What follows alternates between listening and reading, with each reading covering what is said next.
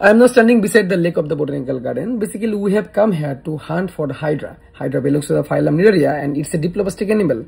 Hydras are usually found in fresh water, in lakes water or ponds water, where the water is very clear, free from any dirt or debris, without any kind or webs. Such environment are perfect for Hydra grow. So we are going to see how to collect Hydra and how to observe them. I am gently collecting some water from here because there is a high chance that Hydras live in this area. Now that I have collected the water, I will keep it still for 10 or 15 minutes to let it settle and become clear for observation. In this sample that we have collected, I can already see with my naked eye several tiny organisms moving around. So it's highly possible that Hydras are present here.